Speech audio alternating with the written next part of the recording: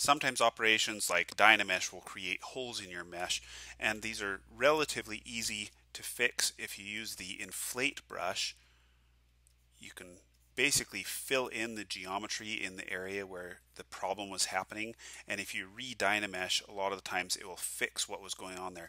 It is difficult to sculpt and make beautiful thin geometry in ZBrush, but when you do this,